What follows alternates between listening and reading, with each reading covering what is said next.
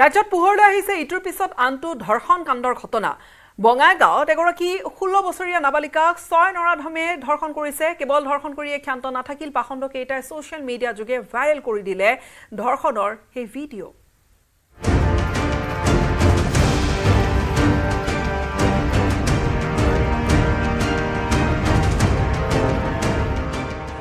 প্ৰথমে দলবদ্ধ ধৰ্ষণ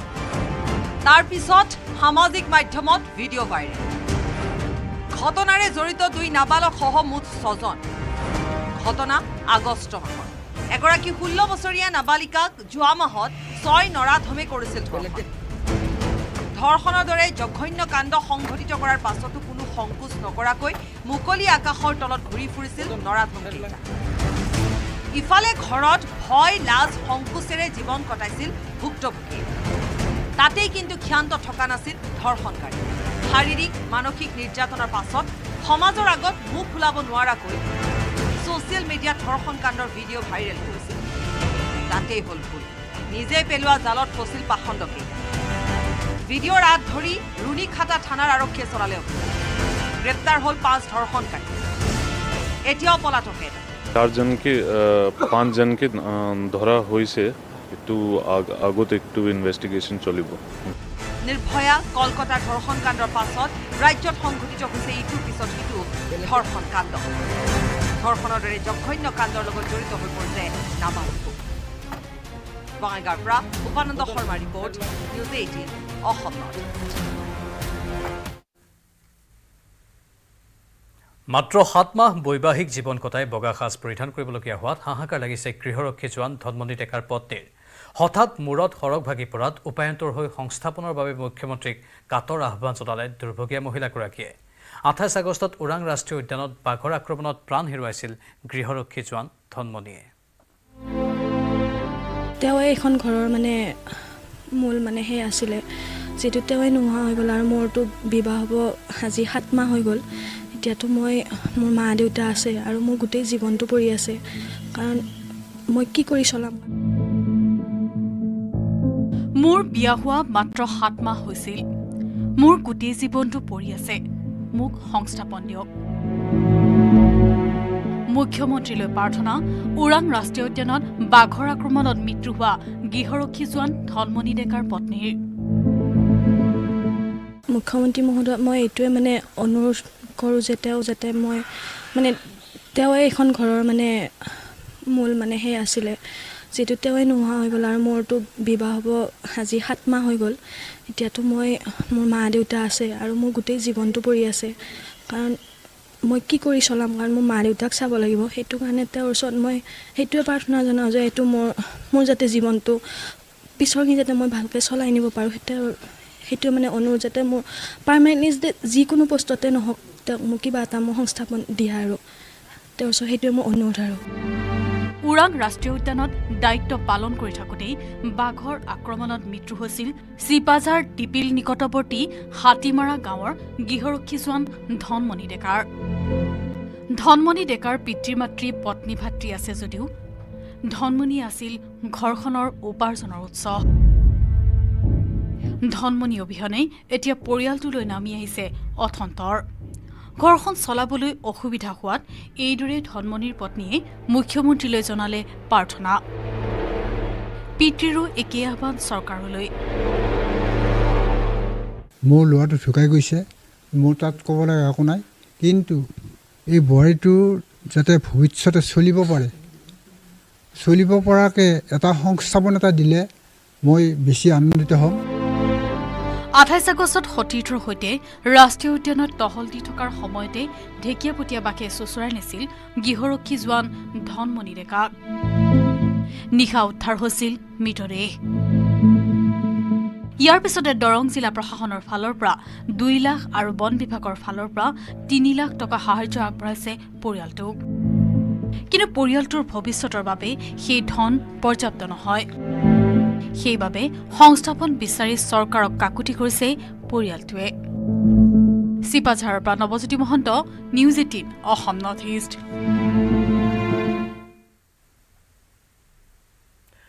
বৰপেটাৰ 28জন সংখ্যালঘু লোকক ডিটেনশ্যন কেম্পলৈ প্ৰেৰণ কৰাক লৈ গৰজি উঠিছে আমছু সংখ্যালঘুক নিশেষ কৰিবলৈ চৰকাৰ এতিয়া পৰিকল্পনা কৰিছে বুলি কৈ আমছুৱে আনিলে কেইবাটা গুৰুতৰ অভিযোগ কোনো ভেৰিফিকেশ্যন নকৰাকৈ 28জন সংখ্যালঘু লোকক ডিটেনশ্যন কেম্পলৈ পঠিওৱাৰ অভিযোগত সৰব হৈ পৰিছে সংখ্যালঘু সংগঠনটো থলুৱা সংখ্যালঘুক এতিয়া বিদেশী সজাইছে চৰকাৰে আমছুৱে তুলিলে চৰকাৰৰ বিৰুদ্ধে অভিযোগ বৰপেটাত 28জন লোকক বিদেশী চিহ্নিত কৰি ডিটেনশ্যন কেম্পলৈ প্ৰেৰণ কৰাক লৈ প্ৰতিক্ৰিয়াত মুখৰ হৈ উঠিল আমছু আজি যে ডিটেনশ্যন কেম্পত যে মানুহবিলাক প্ৰেৰণ হৈ আছে আৰু যোৱা 2 তাৰিখে যি 22 জনক বৰপেটাত প্ৰেৰণ কৰিলে এইটো সম্পূৰ্ণ 28 জনক সম্পূৰ্ণ পৰিকল্পিত আৰু চৰকাৰে বনোৱা এটা জাল বৰ্ডাৰ পুলিচ মিলি আৰু এপটিকটৰ মেম্বাৰে মিলি এটা জাল বনাইছে যে সংখ্যালঘুসকলক মানে বেলেগ প্ৰকাৰে অত্যাচাৰ কৰিব নোৱাৰিলেও এইটো প্ৰকাৰে অত্যাচাৰ কৰিব লাগিব মই মুখ্যমন্ত্ৰীক প্ৰশ্ন কৰিব বিচাৰিছোঁ বৰ্ডাৰ পুলিচক প্ৰশ্ন কৰিব বিচাৰিছোঁ যে বৰ্ডাৰ পুলিচে মই চ্যালেঞ্জ কৰিছোঁ বৰ্ডাৰ পুলিচক সমগ্ৰ বৰ্ডাৰ পুলিচক গৃহ বিভাগক চ্যালেঞ্জ কৰিছোঁ আজিলৈকে কোনো এজন মানুহক ঘৰত গৈ সেই গাঁওখনত গৈ তদন্ত নকৰি বৰ্ডাৰ পুলিচে অফিচত বহি ভোটাৰ লিষ্ট চাই তেওঁলোকে সাধাৰণ দুখীয়া দৰিদ্ৰ যিয়ে কোৰ্টত যোৱাৰ ক্ষমতা নাই দিন হাজিৰা কৰি খায় সেইসকল মানুহক তেওঁলোকে নোটিছ জাৰি কৰে ডিটেনশ্যন কেম্পলৈ প্ৰেৰণ কৰা লোককেইজন বিদেশী নহয় বুলি দাবী কৰি আমছুৱে ক'লে ডিটেনশ্যন কেম্পত থকা 28% মানুহেই ভাৰতীয় আনহাতে 28 সংখ্যালঘুক বিদেশী সজোৱা ঘটনাক লৈ সৰব হৈ পৰিছে AIUDFৰ বিধায়ক ৰফিকুল ইছলামো বিদেশী ঘোষিত লোকসকলৰ হকে উচ্চ ন্যায়ালয়ৰ কাষ চাপিব AIUDFৰ সভাপতি বদৰুদ্দিন আজমল আৰু কোৰ্টক যেহেতু আমি ৰেসপেক্ট কৰো কোৰ্টৰ কোনো সিদ্ধান্ত ললে কোৰ্টতে যাব লাগিব গতিকে ফৰেনাৰ্ছ ট্ৰিবিউনালে বিদেশী ঘোষণা কৰিছে আমি হাইকোৰ্টত যাম আনকি প্ৰয়োজনবোধ হলে উচ্চতম ন্যায়ালয়ৰ কাষ চাপিব বদৰুদ্দিন আজমল এই মন্তব্য কৰিলে AIUDFৰ বিধায়কগৰাকীয়ে হাইকোৰ্টত ফল নাপালে আমি সুপ্ৰিম কোৰ্টত যাম উল্লেখযোগ্য যে বৰপেটাত 28 গৰাকী লোকক বিদেশী ন্যায়াধিকৰণৰ আদালতে বিদেশী ঘোষণা কৰাত বৰপেটা আৰক্ষীয়ে গোৱালপাৰাৰ ডিটেনশ্যন কেম্পলৈ প্ৰেৰণ কৰে লোককেইজনক 28 জন লোকৰ ভিতৰত 9 গৰাকী মহিলা আৰু 19 জন পুৰুষ ভাস্কৰ শইকীয়াৰ সহযোগত বৰপেটাৰ পৰা নিৰঞ্জন দাসৰ report news 18 Assam north east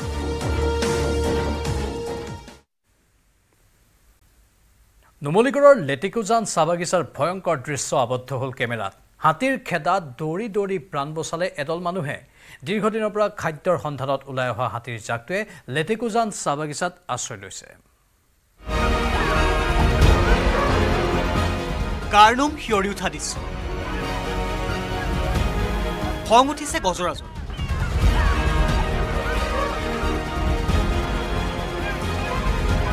এটা হাতীৰ বৃহৎ জাক আৰু এদল মানুহ তাৰ পিছতেই গজৰাজে চুচা লৈছে মানুহ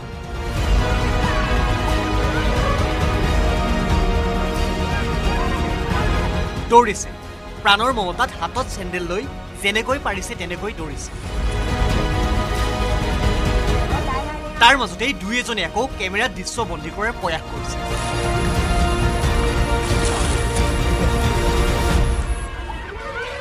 এয়া চাওক দুই গজৰাজ নিজৰ মাজতেই যুঁজিছে দৃশ্য নুমলীগড়ৰ লেটিকুজান চাহ বাগিচাৰ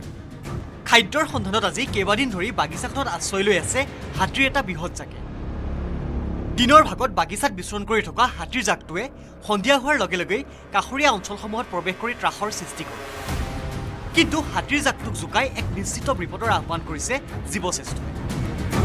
কণ কণ শিশু আছিল মানুহৰ দলটোৰ এনে ঘটনাৰ পুনৰাবৃত্তিত যে ভয়ংকৰ বিপদ হ'ব সেয়া নিশ্চিত নুমলীগড়ৰ পৰা প্ৰণৱজ্যোতি শইকীয়াৰ report news 18 Assam north east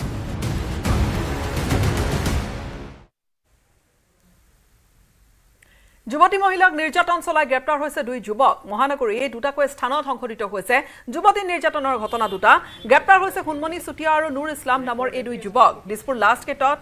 লিফ্টত যুৱতীক শাৰীৰিক নিৰ্যাতন কৰিছিলে হুনমণি চুটিয়াই আৰু ধেমাজিৰ হুনমণি চুটিয়া পেছাত এজন শিক্ষক আনহাতে বাছত যুৱতী নিৰ্যাতন কৰি জালত পৰিছে নুৰ ইছলাম যুৱতী মহিলাক শাৰীৰিক নিৰ্যাতন চলাইছিলে নুৰে বিলাসীপাৰা এই নুৰ ইছলাম পেছাত হৈছে এজন মিস্ত্ৰী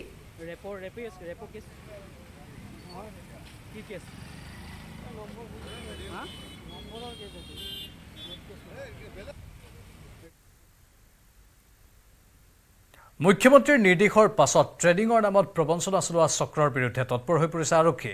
এৰাতিতে মধ্য অসমৰ পৰা 38টা প্ৰবঞ্চকক গ্ৰেপ্তাৰ পাছে 38টা প্ৰবঞ্চকক গ্ৰেপ্তাৰ কৰা আৰক্ষীয়ে ঘূৰাই দিব পাৰিবনে বিনিয়োগকাৰীৰ ধন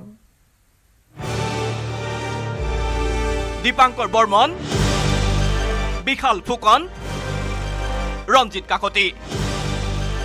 হাজাৰ হাজাৰ কোটি টকা লুটা দালালৰ দীঘলীয়া তালিকা তেজপুৰ ৰঙাপাৰা বালিপুৰা মিছামাৰীকে ধৰি দৰঙতো আৰক্ষীৰ তৎপৰতা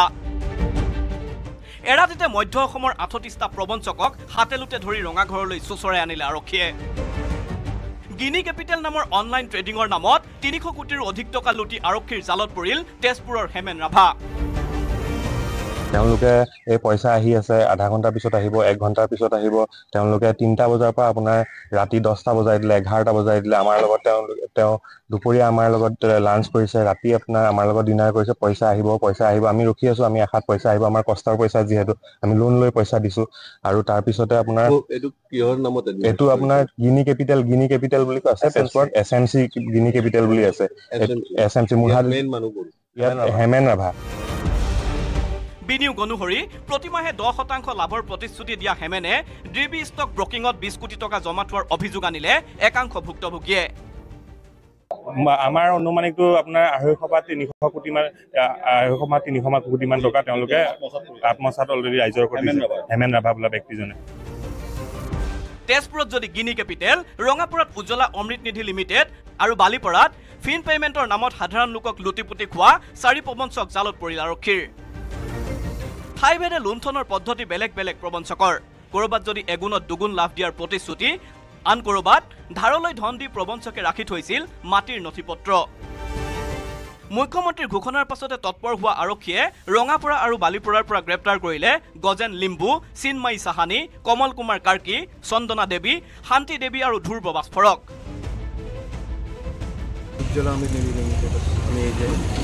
উজ্জ্বলা অমৃত নিধি লিমিটেডত আমি কাম কৰোঁ আমাৰ মালিকটো আছিলে চন্দনা দেৱী আৰু কমল ছেত্ৰী আমি অনলি কিবা এটা ষ্টাফে কাম কৰোঁ তেওঁলোকৰ আণ্ডাৰত কালেকশ্যন কৰিবলৈ পইচাটো আমি তেওঁলোককে জমা দি দিওঁ আৰু এটা তেওঁলোকৰ বালিপাৰাতো এটা অফিচ আছিলে ট্ৰিডিক্স ট্ৰেডিং নামৰ এপৰ ধনৰ অবৈধ লেনদেন কৰি শোণিতপুৰ জিলাৰে মিছামাৰী আৰক্ষীৰ জালত পৰিল সাইফুল ইছলাম আৰু আব্দুল কাদিৰ শোণিতপুৰৰ দৰে দৰঙতো মঙলবাৰে নিশা আৰক্ষীৰ জালত পৰিল 5টা প্ৰবঞ্চক 5খন গাঁৱৰ পৰা আব্দুল আলম নজৰ আলী আমিৰ হামজা জহুৰ আলী আৰু ৰকিবুল সাদ্দিকক গ্ৰেপ্তাৰ কৰোঁতে মূৰৰ ঘাম মাটিত পেলাব লগা হ'ল দৰং আৰক্ষীয়ে আনৰেগুলেটেড ডিপজিটছ পাব্লিকৰ পৰা কালেকশ্যন কৰি আছে প্লাছ লোনো তেওঁলোকে প্ৰভাইড কৰি আছে যেটো ইলিগেল হয় আৰু তাৰ বেচিছতে আমি 5টা এণ্টাৰপ্ৰাইজ তথা সোসাইটিক আমি যোৱাকালি ভেৰিফাই কৰিছিলোঁ সেই এণ্টাৰপ্ৰাইজ কেইটা হৈছে উজ্জ্বল mutual benefit Nidhi limited Darrang micro multipurpose cooperative private society limited Janakalyan agriculture and rural development society খলিজ Nidhi limited আৰু ৰামধেনু চান্দ সঞ্চয় ফিনচাৰ্ভ লিমিটেড বছৰ বছৰ ধৰি চকুমুদা কুলিৰ ভাও ধৰা অসম আৰক্ষীৰ এনে তৎপৰতা প্ৰকৃততে ধান খেৰৰ জুই নে তুহগুৰিৰ জুই হেয়া স্পষ্ট হ'ব কিছুদিনৰ পাছত bureau report news 18 Assam north east 3 ছেপ্টেম্বৰৰ দিনটোত নুনমাটিৰ জয়ন্ত নগৰৰ মতি ভিলাত থকা কণ্ঠশিল্পী দীক্ষুৰ ঘৰতে আছিলে পলাতক সুমি বৰা আৰু তেওঁৰ স্বামী তাৰ্কিক বৰা দীক্ষুৱে আজি সংবাদ মাধ্যমৰ আগত প্ৰকাশ কৰিছে গোটেইখিনি কথা তেওঁ কৈছে যে তেওঁ নিশা ঘৰ আহি পোৱাৰ পিছতে সুমি বৰা আৰু তাৰ্কিক বৰা তাৰ পৰা গুচি গৈছে কণ্ঠশিল্পী দীক্ষুৰ মতি ভিলাৰ গ্ৰাউণ্ড ফ্ল'ৰৰ কেইখনমান এক্সক্লুচিভ ছবি এই মুহূৰ্তত নিউজ 18ৰ হাতত আহি পৰিছে সেই এক্সক্লুচিভ ছবি কেইখন আমি দেখুৱাইছো আপোনালোকক ছবিত দেখা গৈছে 3গৰাকী লোকক তাৰে 2গৰাকী মহিলা আৰু 1গৰাকী পুৰুষ এগৰাকী মহিলা আৰু আন এজন পুৰুষ তেওঁলোকে মূৰত হেলমেট পিন্ধি আছে এই ছবিৰ সময়ত নিশা তেতিয়া ছবিখিনিৰ সময় বা ছবিখিনি যেতিয়া কেমেৰাত আবদ্ধ হৈছে সময় তেতিয়া নিশা 11:12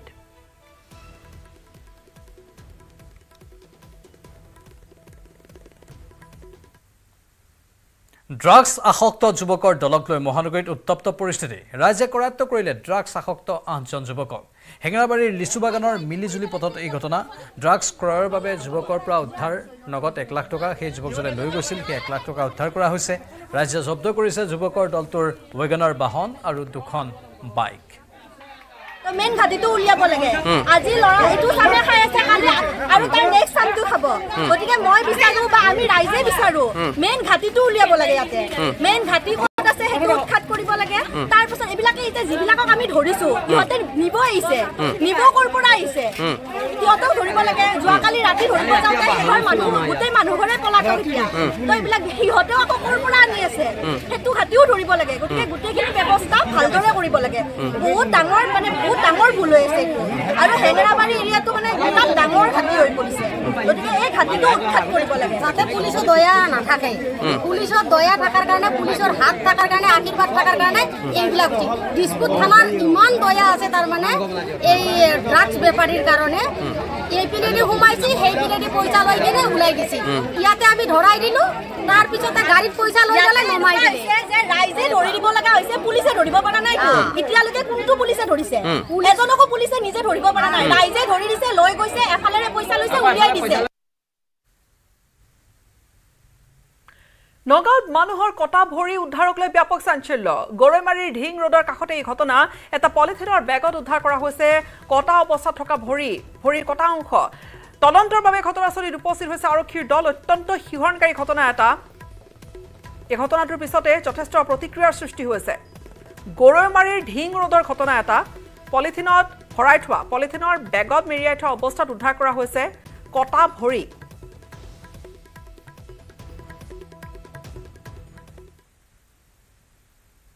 কলিয়াবৰত বাঘৰ মুক্ত বিচৰণক লৈ প্ৰশাসনৰ নিৰ্দেশনা বন ৰজাৰ বিচৰণস্থলীত ৰাইজৰ চিঞৰবাখৰ নিষিদ্ধ কৰিছে প্ৰশাসনে বাঘৰ বিচৰণস্থলীত সাময়িকভাৱে শ্ৰমিকৰ কাম কাজ বন্ধ কৰাৰ নিৰ্দেশ শিলঘাট মৰাপাট কলৰ পৰা শিলঘাট কামাখ্যা মন্দিৰ হৈ কামাখ্যা গাঁও সংযোগী পথটোৰে যাতায়াত নিষিদ্ধ কৰিছে প্ৰশাসনে ত্ৰিশূলধাৰী মন্দিৰ পথতো যাতায়াতত নিষেধাজ্ঞা আৰোপ কৰা হৈছে সন্ধিয়া 4 বজাৰ পৰা পুৱা 9 বজালৈকে নিষিদ্ধ যাতায়াত ত্ৰিশূলধাৰী মন্দিৰ সমীপৰ সংৰক্ষিত বনাঞ্চলত নিষিদ্ধ মানুহৰ প্ৰৱেশ আৰক্ষী বন বিভাগে নিৰীক্ষণত ৰাখিছে বাঘে বিচৰণ কৰা স্থানসমূহ বাঘ দেখিলে ল'বলগীয়া সাৱধানতা সন্দৰ্ভত ৰাইজক সজাগ কৰিবলৈ সংশ্লিষ্ট কৰ্তৃপক্ষক নিৰ্দেশ জাৰি কৰিছে প্ৰশাসনে মহকুমা প্ৰশাসনে ভাৰতীয় নাগৰিক সুৰক্ষা সংহিতাৰ 2023ৰ 163 ধাৰাৰ অধীনত জাৰি কৰিছে এই নিৰ্দেশনা শনিবাৰৰ পৰা ইয়াত পিঞ্জৰা পাতিছিলোঁ বাঘটো ধৰাৰ ক্ষেত্ৰত আজি 4 দিন ধৰি মানে পিঞ্জৰাবদ্ধ হোৱা নাই আৰু ছাগলীটো মানে এজেগাতে থকাৰ হেয়াত মানে অলপ বেমাৰী নিচিনা দেখা গৈছে সেইকাৰণে বাঘৰ গতিবিধি চাবৰ কাৰণে আজি আমি ইয়াত আৰু 10-11টা কেমেৰা সংস্থাপন কৰিম য'ত বাঘৰ গতিবিধিটো আমি বেছিকৈ দেখা পাওঁ তাতে আমি পিঞ্জৰাটো আকৌ পাতিবলৈ চেষ্টা কৰিম আৰু যিটো সোণাৰী আমাৰ যিটো উপখণ্ড আছে আমি কেম্পলৈ লৈ যাম বাঘৰ মানে এতিয়া পিঞ্জৰাৰ ওচৰত আশে পাশে আমি কালি আঁতৰত খোজ পাইছিলোঁ গতিকে এতিয়া পিঞ্জৰাত যেতিয়া 4 দিন পৰা নাই সেই হিচাপত মানে আমি সেইকাৰণে পিঞ্জৰাটো ভাবিছোঁ যে অন্য ঠাইত পতা এতিয়া কেমেৰা আমি কোন অঞ্চলত পাতিলে সুবিধা আমি কেমেৰা অহাৰ পিছত আমি নিজেই তহলদাৰী কৰি সেই জেগা পৰীক্ষা কৰিবলৈ আমি তেতিয়া চোৱাৰ ব্যৱস্থা কৰিম আৰু ইফালে মেৰাপানীৰ কাকজানতো বাঘৰ আতংক ভক্ষণ কৰিছে এটা আৰু এটাৰ পিছত এটা কৈ পশুধন বান্ধি থোৱা অৱস্থাতে এটা গৰু ভক্ষণ কৰিছে বন ৰজাই কাকজানৰ বহু লোকে ইতিমধ্যে দিনতে প্ৰত্যক্ষ কৰিছে বাঘ বন বিভাগক জনোৱাৰ পিছতো কিন্তু ব্যৱস্থা নোলোৱাৰে অভিযোগ উত্থাপন হৈছে যে বন বিভাগে বিহিত ব্যৱস্থা লোৱা নাই বন ৰজাৰ বিচৰণক লৈ নিদ্ৰাহৰণ হৈছে এতিয়া স্থানীয় লোকৰ শীঘ্ৰে বাঘটো পিঞ্জৰাবদ্ধ কৰিবলৈ দাবী তুলিছে ৰাইজে এইটো গৰু এটা বাচ্চা বাঘে মানে বাৰীত বান্ধি থকা অৱস্থাত বাঘে কামুৰি টানি লৈ গ'ল আৰু লগতে তেখেতসকল অতিকৈ আতংকিত হৈছে আমাৰ কাকজান গাঁওবাসী ৰাইজও আতংকিত যোৱা ৰাতিপুৱা ঘটনা গৰু খালে আৰু পিছবেলা আমাৰ এই গাঁৱৰে 200 মিটাৰ আগলৈ এগৰাকী মহিলাই বাৰীতে দেখা পালে গতিকে অতিকৈ বৰ আতংকিত হৈছে আমাৰ গোটেই সমগ্ৰ কাকজান গাঁওবাসী ৰাইজ আৰু এই সন্দৰ্ভত আজি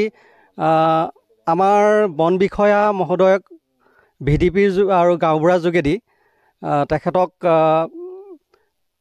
পত্ৰ দিয়া হ'ল এই বাঘটো কেনেদৰে ধৰক পিঞ্জৰাত নিয়েনে নে কি কৰে আৰু আমাৰ গাঁওবাসী ৰাইজৰ কাৰণে বৰ অতিকৈ আতংকিত অৱস্থাত আছোঁ। সময় হৈছে এতিয়া বাতৰিৰ পৰা বিদায় লোৱাৰ। নমস্কাৰ।